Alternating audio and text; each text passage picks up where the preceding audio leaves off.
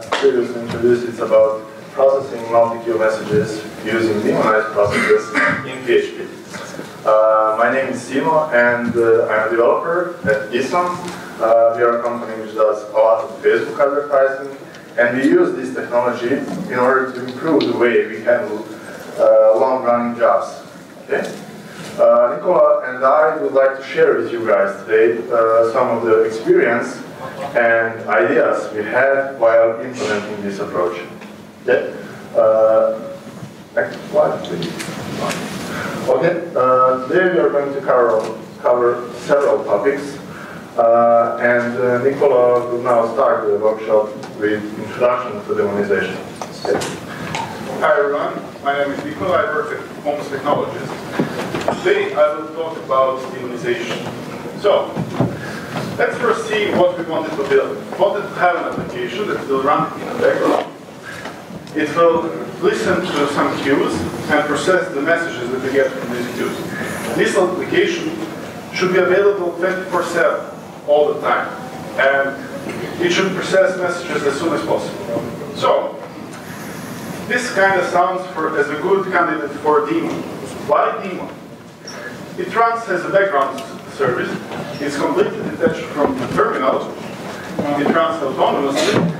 And normally, every daemon waits a request and spawns child processes in order to process and handle this request. So, these are the steps that one should take in order to create a daemon. First, if you want to have an exclusive daemon process, you need to check if the daemon is already running on your system, and if it does, this is optional.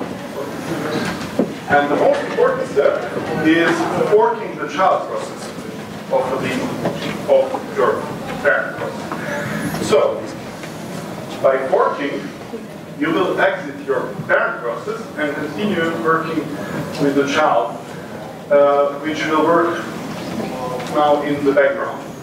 The third step is also optional. It's related to the first one, writing the pitfalls in case you want to have your daemon exclusive. Even though your daemon now runs in the background, it doesn't mean it's completely independent. To make it independent, you need to have a new session group and assign this daemon to be the session group leader. Unix has session groups and process groups. Every session group can have multiple process groups, while a process group can belong only to one session group. When you start the process from a shell, the shell has its own session group, and all the processes belong to this session group. When you do set session ID command, it creates the new session group, and your daemon becomes the session group leader and the process group leader. Thus, it makes it completely independent. It would be a good practice to change the daemon's directory to some known directory in the system. Why? Well, if you run the daemon from a directory that is mounted on your system, you will not be able to unmount it later. So, I've seen some implementations which use root system directory as a directory for the daemon, but you can use any one that you are sure about. It's good that you take complete control of the permissions that your daemon writes, in files that your daemon writes. So, you have to set the umask that you want to use for the files that you write by calling the umask command. And you don't know what was the umask that your daemon, that your child inherited from a parent. And that's not the only thing that your child process is inheriting from a parent. It also inherits file descriptors, and standardly without file descriptors. So you would like to close all of them and open new files, new file descriptors that you will use as for logging purpose. It's also good practice to assign signal event handlers, because you don't have any interaction with your daemon via terminal. Only way you can interact with it is by sending signals. Some of the common signals to cover are those two for termination. We have two signals for user that are custom signals for some user messages, and we have hangout signal and child signal. Hangout normally is used for reloading the configuration signals, and the child signal is sent by the children forked from a daemon process. Everything that I talked about is drawn on this diagram. So we start by forking, and we have two branches now. The parent branch will exit immediately, while the child branch continues the implementation of all the steps that I mentioned, and it ends up by processing the main logic of the daemon. The main logic, in almost all the cases, is an infinite loop, which forks new children for handling the messages that you got by having a precondition. In case you have the new message, then you fork this child. In case you don't, you just continue looping. And the run child is a method that is actually defining the body, the main body of the child, of the handler. Normally, parent processes should take care about its children. So we have a part where we clean up all the dead jobs. And it's also very good if you dispatch your signals at every cycle, because some might be triggered in the meanwhile, so you want to have them dispatched as soon as possible. After it gets the stop signal, it will just clean all the processes it forked before. This is a concrete implementation or class that we have. It's an abstract class for daemonization, so if you want to have a daemon process, you will have to extend this. And we have defined here, declared 4 abstract methods. One is for precondition, if you need fork, not a child. One is for having the main body of the child, it's the run child. And we have some hook methods here, which are called whenever you start or stop the child process. Later you will see an example with these two concrete daemons that we have a sample daemon and QD daemon. Normally, when you create a daemon, you would like to register that as a service in your system. So you can easily call it after with start, stop, restart, and reload, which are in fact very simple commands. So reload just sends kill -15 signal. Stop just reload sends kill -1 or hang up signal. Stop sends kill -15. Restart just starts and stops. Stops and starts, and start just invokes your script. There are some problems that you might face when you code your file descriptors. So PHP has 3 constants that keep standard input-output file descriptors: std, stdout, and stdev. When you close file descriptors, you cannot assign new file descriptors to these constants because they are constants. And you might end up with a problem. You might end up being blind, actually, because you cannot see what's happening in your code. Because when you write something, it will not show anywhere. Or at least the trigger error will not show anything. So you don't know you have an error. And that's a pretty big problem, because you think everything works fine. In order to overcome this, I have used the library. It's EIO extension for PHP, which is implemented by using the libioc library. And it has a very cool function called dap2. It actually duplicates a file descriptor. So you provide a new file descriptor for your log, And as a second argument, you provide a constant. And it will clone file descriptor and assign it to a constant, which is a hack because you're changing constant, but it works. And I'll show you now an example how it actually works.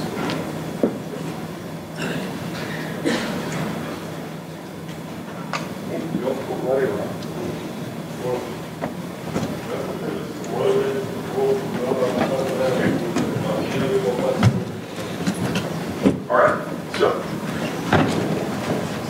we have a script that closes our constants at the beginning.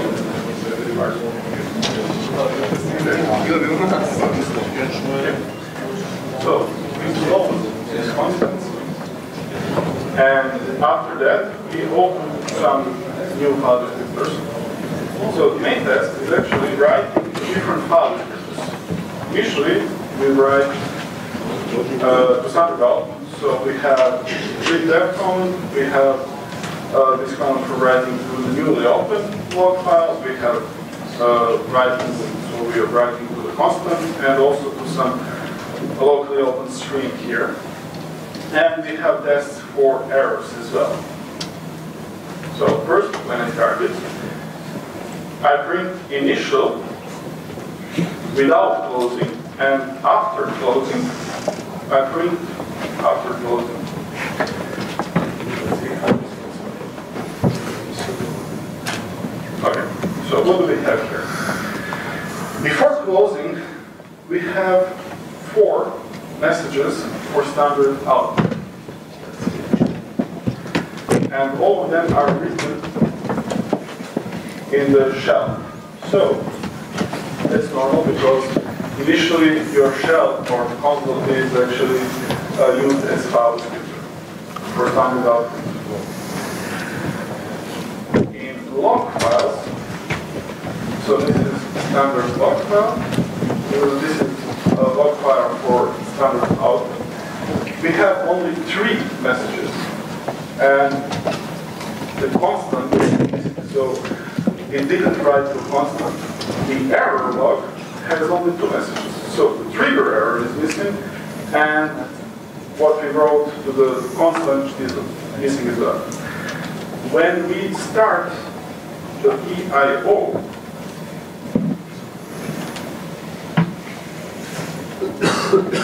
it's here. So we open new file descriptors. We assign these file descriptors to constants, and we call this event loop, which processes those comments. After that,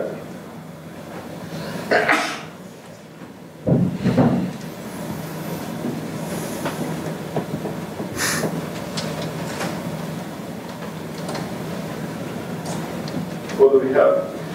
We have all 4 messages written on standard output, and all 4 messages written in standard error, which is written. Okay, I have another one for you.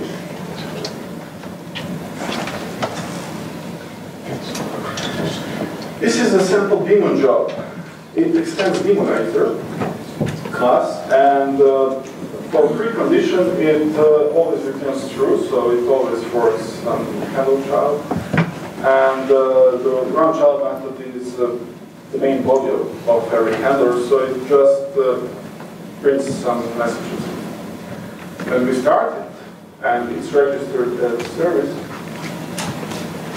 okay, I have limited it to 4 only 5 children. It started the children here, and every child has its message.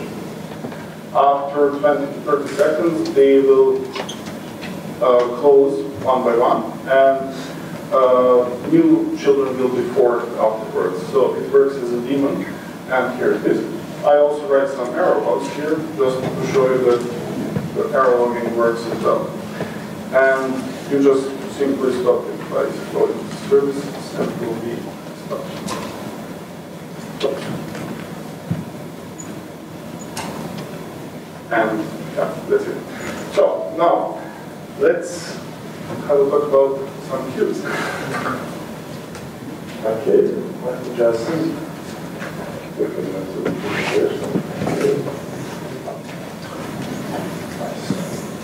okay, so how many of you are using queues? Okay, interesting. Majority of the stuff. Okay, this is maybe a bit cumbersome definition of a queue from Wikipedia. What is basically saying is that queue is a simple data structure, okay, on which you are only allowed to perform two operations, right? You can either add something to the queue or you can get something from the queue. The adding stuff to the queue referred here as enqueuing, and getting stuff off the queue referred here as dequeuing, okay? So what you're not allowed to do is to sort items inside the queue, okay? Usually people do this when they want to implement some kind of priority queue, stuff like that. You are also not allowed to get items from the middle of the queue, okay? Queues are first in, first out, which means anything you're adding to the queue has to be added at the back of the queue, right? And this part is usually referred as producer, okay? Everything you are getting off the queue has to be retrieved from the front of the queue, and this part is referred as consumer, okay? The items inside the queue are usually referred as messages. Okay, so what for are people using queues? I saw numerous use cases for queues, some of them crazy as using queues for database replication. This is actually quite an interesting use case. Maybe if there's time at the end, we can discuss that as well. We at Isom actually use queues when communicating with third-party APIs. So when we want to upload large amounts of data or retrieve large amounts of data from some third-party APIs, we tend to use queues for that. We tend to put that in some background job. And usually you would use queues when you want to offload some resource-intensive, time-consuming process to run in the background, okay? So I would like to share with you one such use case, okay? So we have this notion of performance data sheet. It's a fancy term for a simple report containing some performance indicators of some entity. In our case, for example, Facebook campaign, and the number of clicks on ads in that campaign or number of views on those ads, right? So we have a service which is used to create those reports, okay? So let's go through this flow together. So request is submitted by the user, service receives the request, and then goes on and collects the data from the third-party API, okay? Performs all sorts of calculations, aggregations, etc., and then reaches to our own API and creates that report. It's important to state that during the whole process, we managed to keep the user experience at very high level, which means the user actually doesn't have to wait for anything. So he or she just opens the web page, clicks on a button, the request is submitted, and he or she receives some message like, we are currently processing your request, we'll let you know once it's done. And indeed, once it's done, the service updates the status and the user is notified that the report is generated. Okay? We used database for this service, mainly because of two reasons. Okay? First is, we already have a database used for this service for persisting stuff. And we thought, like, okay, we just expand that one more table and do queuing as well. The second reason is we actually have quite low traffic on this service. Just a couple of requests per day, nothing special. So this actually works really well for us. But it may not be the case all the time. So for example, what if you have, instead of just a couple of requests per day, a couple of thousand requests per minute or even per second? You will end up having a lot of messages, right? And if you have a lot of messages and only one consumer, the chances are that that one consumer would probably not be able to keep up with the message rate, right? So you will add more consumers, right? And then you will probably run into scaling issues, performance issues, all sorts of tricky stuff like concurrency, consistency, race conditions, etc. So what would you do then? Most obvious choice is use something else for a queue engine, right? And we did. So for these use cases, we use RabbitMQ. Now, RabbitMQ is actually a fully-fledged queuing engine. Comes with a lot of features, a lot of nice features, specifically designed to help you solve issues around queuing, right? But for us, actually, the use case is not that much different from database, and yet we are able to scale very well with RabbitMQ. Why is this? So maybe one of the biggest reasons is the way RabbitMQ as a queue engine communicates with consumers. So let's, for example, take a database and consumer. So consumer would every now and then ask database, hey database, do you have any messages for me? Hey database, do you have any messages for me? Etc. Can get annoying, right? On the other hand, RabbitMQ opens sort of a channel with the consumer, and then once the message is available, it will forward that message to the consumer, right? This approach actually scales very well. I was mentioning that we have a service for creating those reports. We actually have many services, and majority of them are written in Symfony.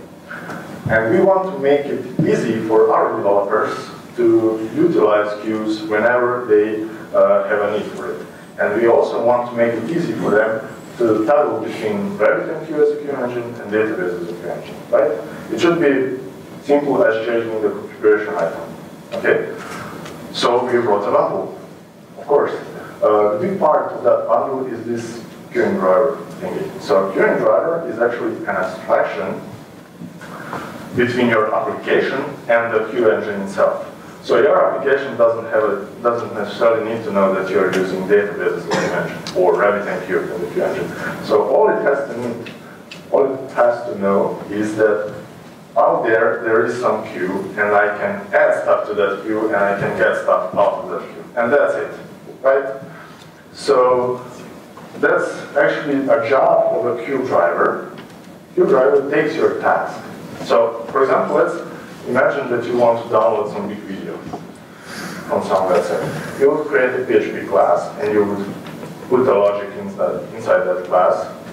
That class actually is a task, right? So you would new up the new object of that class, and you will give that object to the queue driver. Queue driver will then encode or map that message to the specific queue engine, okay? Once the message is received from the queue engine by the consumer, it's forwarded to the queue driver. Queue driver then takes the message, decodes the message, gets the class name, instantiates a new object, and triggers the processing. Okay? So what we are essentially doing here is we are encoding the type of work, the type of task inside the message. Okay? So this is of course not the only approach, and Nikola will now share with you some other approaches you can take to essentially do the similar task. The main difference between the system that Simo was talking about and that I talked about is actually the way the workers are started. So in Simo's approach, the workers are started based on the type of the message. So you put in a queue, you put several types of messages, and these messages have the information what worker should process them. The QD system is actually a bit different. So the worker is registered to a queue. So a queue can handle only one type of messages.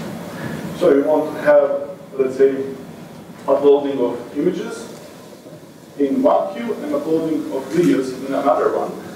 And if you have dozens of videos to upload and only one image, the image doesn't have to wait those videos because They are processed in parallel. And if you do it in only one queue, and you don't have enough workers, then this image can be delayed a lot because of the videos. And that's the main difference, the way how it's implemented. So in essence, the QD is a daemon. So it extends the daemon class. It uses the queue manager in order to list all available queues at the moment from a broker. And in this case, the broker is RabbitMQ, which is, but you can use any kind of multi-queue instead of it. Whenever there is a new queue available, the queue listener is started. Queue listener gets the message, and the message is processed by one of the registered workers in the factory. And let's see how this works. Demo.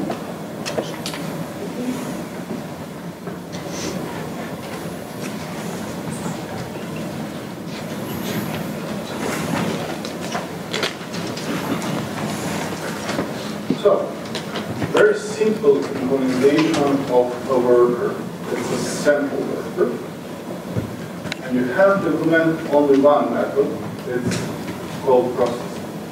So this worker prints a message out, sleeps for some time, and exits. And there is a callback function in order to notify if the message was processed or not. So if you should requeue this message or not. It's also registered as a service. And when I start it, we have a message here that the queue listener started listening the sample queue, but nothing happens. In order to make something happen, we have to add a message to the queue. So,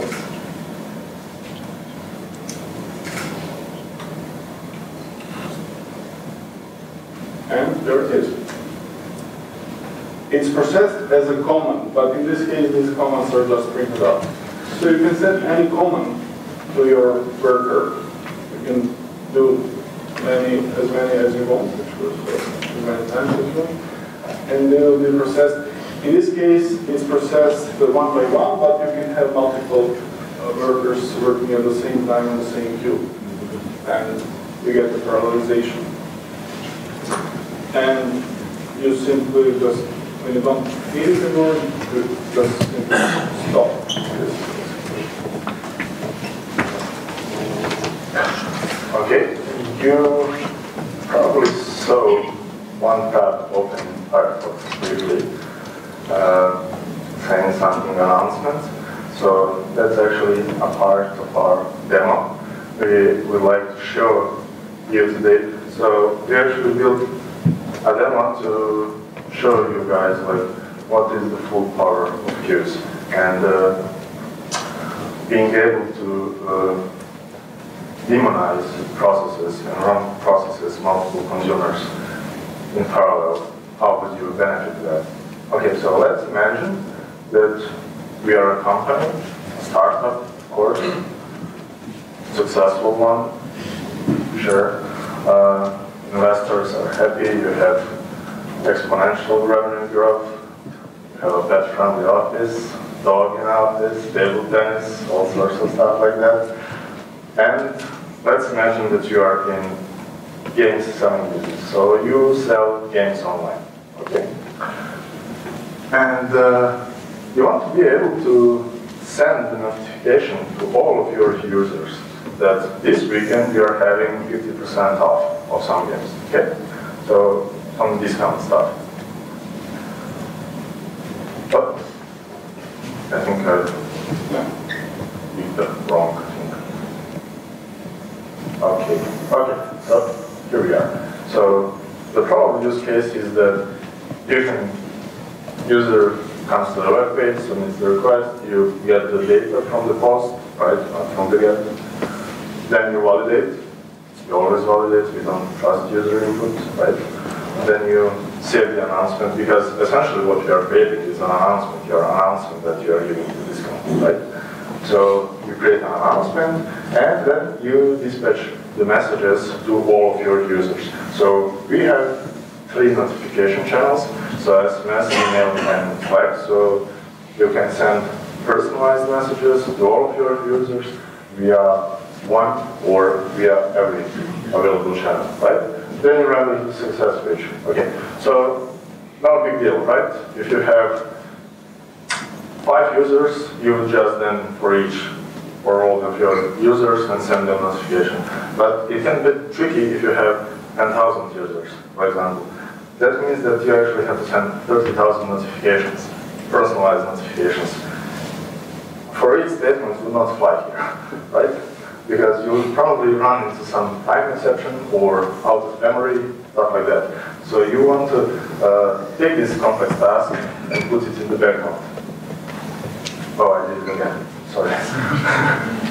Can you just move to the last slide? It's okay. So, to the front of the queue. Okay. I'm leaving the mouse. So, you can offload this huge task of creating 30,000 notifications per user into one single job, but then you will end up processing it like forever, right? What you probably want to do is split that huge task into several smaller tasks. Okay, for example, take that giant task and split it into 50 smaller tasks. So you would have, of course, 50 tasks, and then if you have 50 consumers, theoretically, you could send all those notifications in the time it takes just to send 600 notifications, if I did my math correctly. And this is actually shown here. So we are, you see a web browser, dispatching an announcement, and Dumbo, yeah, by the way, the application is called Dumbo, because Dumbo is an elephant PHP, makes sense. And so it's just, yeah, hopefully, let's just refer to this as a Dumbo.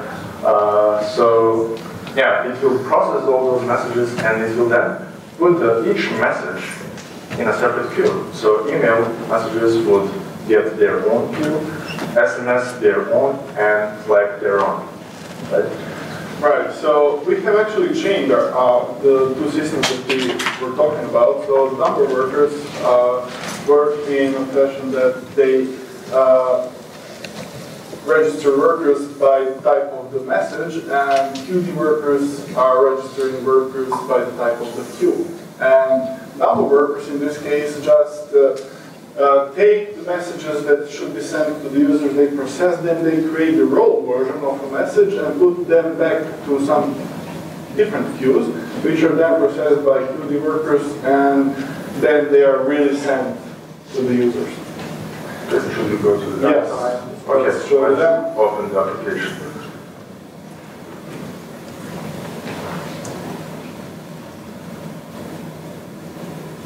Okay, so first, let's start with showing you the, let's make an announcement. Maybe you can show that we indeed have 10,000 users. Yeah. And they are really proud, no tables, responsive, yeah, modern. Okay, so you can make an announcement. So let's send this to all 3 channels. First, we'll show you all the queues here. We have only one queue that was a sample queue that we tested before. And you'll see,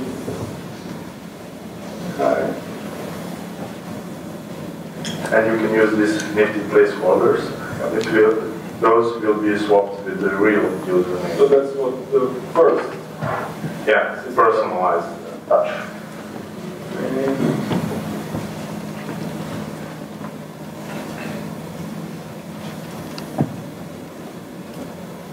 For example? Yeah. And then just send them.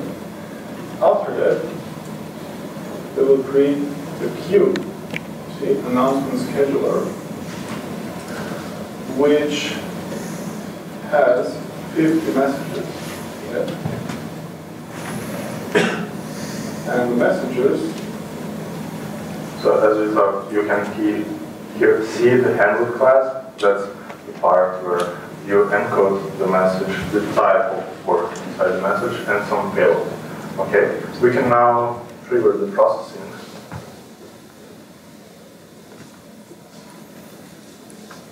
All right. Okay. So happens. It's a demo. Okay. Let's try to see if it's processing. Okay. It's failing, but it's working. Yeah, in this case. Okay, so maybe you can now show we should have different channel for each application. The announcement queue is empty now, and we have 3 new queues: email, Slack, and SMS. And these queues contain messages for each user, and the message it has just the body of message, the sender and subject and receiver.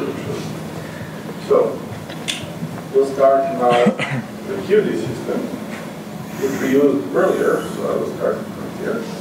QD start.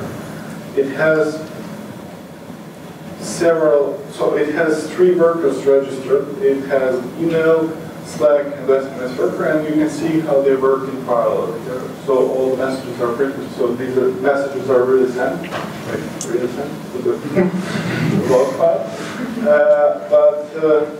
Yeah, actually we do send emails. We do send emails to the mail code. Yeah, here it is. Pretty nifty way if you want to send yourself 10,000 emails. Yeah. So highest your 45-hour cool project. Okay. And yeah, so it has a delay of 1 second for each message, so that's why it takes so long in order for you to see it actually how it's working. Yeah. And you can parallelize as many of these workers as you want, so you can speed it up. Depends how many machines you have. Okay, so that would be. Okay, do you have any questions for us? I have one. Yeah. Well, right now, I have a question. How would you be able to load multiple consumers per channel? So, let's say 3. What do you consider as a channel? Email, SMS, and yeah, Slack. you just start the workers. 5 demons so for the Slack? Yeah, so the daemonizer class that I was talking about has actually a configuration option. How many workers you want, how many children you can forward from it. So as many children you set there, it will be forward. So you can forward 5 or 10 so you can speed up. Yes, you can speed up like that. And for the Symfony bundle, you have a configuration item saying what's the maximum amount of workers per queue. So you can switch, I think it's default 1, but you can expand to whatever you want. Any other questions? Yeah, go ahead. I know Pavel will have some good questions here. How are you handling drop connections to all kind of consumers? So, drop connections, we have a system that, first, if there is a problem with the message that is processed, that is being processed, if your uploading of image fails, you have this callback, and that's No, the routing queue is not seeing the consumers, but they are operating. so the consumer stops. The connection to the consumer is killed. Okay. The consumer is working. Okay, sure. So let me show you an example. I will kill a connection here.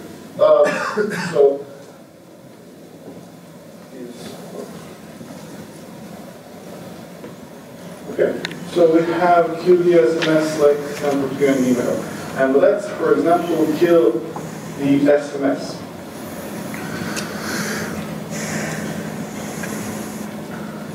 you're giving the whole process. Yes. There is an issue when only the connection is killed. The process is working, you're seeing it here, no errors, only the connection. Right. Okay, after some time it will be cleaned up. After some time. Yes. It's right, resetting all the process and restarting them, or?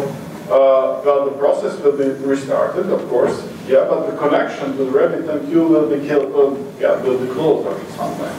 And so you mean like a zombie connection? Yeah, exactly. Yeah, we have some problems with that. Yeah, but after some time it gets cleaned up. Yeah, actually that's the thing you probably want to do. So you want to be able to kill your process anytime, and you want to be able to recover out of that. Yeah. So this one has been recovered. So I killed it. You see, I killed process 16298 and it created the new one. You see? Okay, so it has 17109. So it automatically recovers processes which are getting killed. Yeah, but this is in case you know there is an issue with the process. So what will happen with your process if it breaks, for example? It has some message in it, and this message is not acknowledged. No, if in my case, when the connection is dropped, the process is not understanding for this, it's just working without any connection open to the RabbitMQ. So the process still works? Yeah, it's working without any errors, without any issues, but the RabbitMQ is not seeing it. And basically you're just... okay, I know what happened. Yeah, we had this. You probably don't restart your process, your connection to the RabbitMQ. Because when you start, it connects to the RabbitMQ and waits for a message. We restart this connection every 5 minutes because after some time it goes to zombie state. If you don't do that. So we restart it every 5 minutes and this doesn't happen.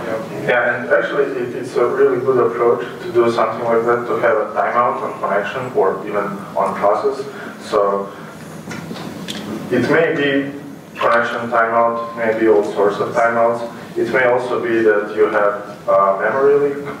You know, being PHP are not that used to memory leaks because the time for request is very short, so you cannot create that big memory leak. But if you have low time, don't restart the process. Yeah, we restart the connection. Restart the connection to the Rabbit. But you should also take into consideration that you could restart the process as well. Yeah. Thank you. Yeah. And yeah, lot of questions.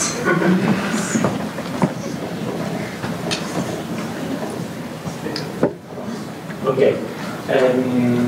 We have daemon. We could use daemon to implement a queue system. Yeah. But what do you think about it? And what would be the limitations of daemon? Well, actually, I never used daemon. Okay, daemon is a bit PHP specific, right? So you can create the task, give the task to the daemon, and daemon will initialize your environment, whatever, and process your class, your task, right? And here, if you dispatch the message to the queue, nowhere is stated that the receiver consumer has to be written in PHP, right? If, for example, if you want to send a bunch of emails and you use PHP to send Slack messages and SMS, but emails are, for some reason, maybe easier to send using Go language, for example, or some language we all use a lot, like JavaScript. You then could write a consumer in JavaScript, and it would be able to read the message because message itself is not PHP specific, right? It's just a JSON object, and it would then be able to take the message, parse the message, and send the notifications. So you can have different technologies on different ends of the queue. Okay. Does it answer your question? Are you sensitive? Not exactly. I saw another hand there. Yeah. Yes, hi. I have a question to the daemonization. Yeah. It would be also possible to detach a PHP process with screen or something similar. I expect so. What is the main benefit of using daemonization? Yeah. So, for example, you would probably detach it by no hop and ampersand. Putting the process in the background. No hop means there is no signal for hang up. So this signal is ignored. I mean, can you ask yourself would you let your process that, for example, has to upload tons of heads to the page, for example, would you let it run for a year in the background and not having complete control over what it does? No? So this way, you close the file descriptors, you open concrete file descriptors, you handle all the signals. You handle hang-up signal, which is used for reloading your configuration. And yeah, so I see a lot of benefits. You can use no-hop, you can use screen for processes. For example, you want to parse some log files, and that takes 2 days. You start it, leave it in screen or no-hop, and after it's done, your process is closed. But to leave a process to run several years, well, I think that requires a bit more details in it. Okay.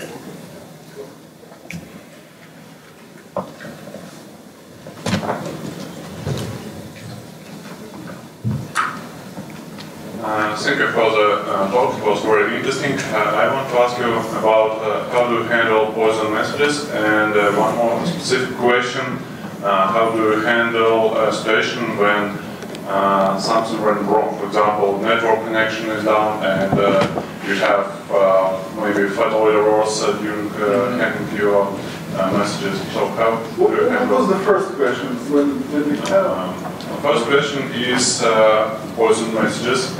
Poison? Yes, poison message which contains something that is not handleable. Handled by workers. Yeah. Wow, that's so we throw an exception. Yeah, so workers normally implement their logic in it. You implement every worker separately, and if it gets a message that is unreadable, it throws an exception, and this message depends on the type of the worker. You can requeue it, for example, but in this case you would probably not requeue it because it's not readable. So you would just throw it away and probably notify someone, no, I got an exception here because the message is not readable. And the second question is, what if the connection is down? Not correct. I think the second question will be related to the first one, and we want to retry our message in the case of temporal glitches. Okay, I will give you an example. So we have campaigns which we upload, and we have banners which we upload. And banners are related to campaigns. So you cannot upload the banner without uploading campaign. But we want to upload them in parallel. And imagine having a campaign and related banner in different queues. So a campaign is still not uploaded, but banner tries to upload. And it fails because there is no campaign. What we do, we just requeue it. We requeue it and wait the campaign because we are sure the campaign will be uploaded. If it's not, so you can have some timeout, or you can have like 10 or 100 requests counter for requests, and just stop it after some time and notify administrators for that. But we also have cases when we know that if something breaks or cannot be uploaded, we just reject the message. So you're trying to upload an object to the API which doesn't satisfy the validation of the API rules. And you get an error, so the rules are not valid that you said, so you will just reject this message completely and notify again the user. So yeah, I guess it is the question whether or not you want to retry that message. Yes, exactly. So, Sure. Thank you. One more question, once. Based on your experience, which is the best way for notifying the user on some issue with a message? And this question is when we're talking for a lot of messages. Yeah, well, depends what do you think as a user. So the user can be a developer. The developer, yeah. There is an issue with one worker, and for example, for an hour, it crashed 10 million times. Yeah, let's say like this. Phone call. So we have normally, yeah, in the midnight. Yeah. So we have notifications for users via emails. So for end users, so your campaign is not uploaded, for example. But if there is a problem, which so you cannot send this email, the problem causes that you cannot send the email, then you have log files, and log files are the best thing. So as a developer, that's the final thing that you have to check, so the log files, and we do that. And if we see there is something wrong in our logs, we cover that. But the first step is to send an email, and it works. Yeah, the issue is when we're talking for all of messages which are... Okay, but we have actually another way of notification to the user. So if you start the job as a user, for example, we have some reporting system that is being generated. So the user can generate reports that are, and these reports are generated in the background from a queuing system. And when the report is done, we pop up notification on the user browser. So that's another way of communication with users. So, but you can send an email, you can notify them on the browser, or write a log file for developers to check. I mean, there are also some use cases where you absolutely want to have logs. They want to log everything, because that's your only way to know, figure out what is happening inside. And that's why we use EIO library. And maybe you can have some tool which is processing logs, and I don't know, something like a gray log, something like that, and you can have some alerting system set up there. So for example, if you all of a sudden see a lot of fatal errors, you then can send an email to administrators or trigger all kind of rules. Thank you. Okay. Yes. We have a few minutes more to some. Yeah. Oh, okay, sure.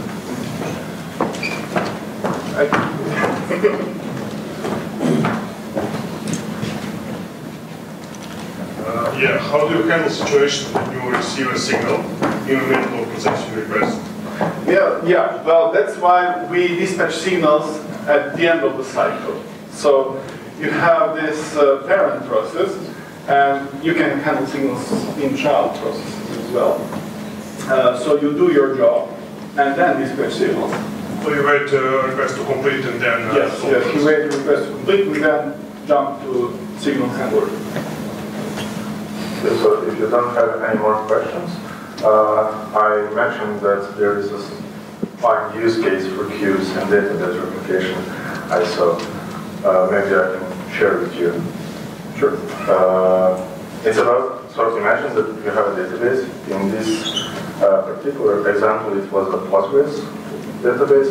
So they were able to export every query, every data alteration, database table alteration, everything as a patch. And what they did, they put those patches inside a queue. This term, Apache Kafka, I think, was used as a queue engine. And what those guys were able to do is to replicate the whole database like 5 minutes from now. I mean, 5 minutes in the past, 10 minutes in the past, 1 day in the past. So it was actually quite nice to see like live database replication. You know, so if something goes wrong, you can just switch to the database, which is 2 minutes in the past or something like that. But nice use case for queuing. Never thought of that myself. Maybe another question. Freelance lunch. Okay, it's lunchtime.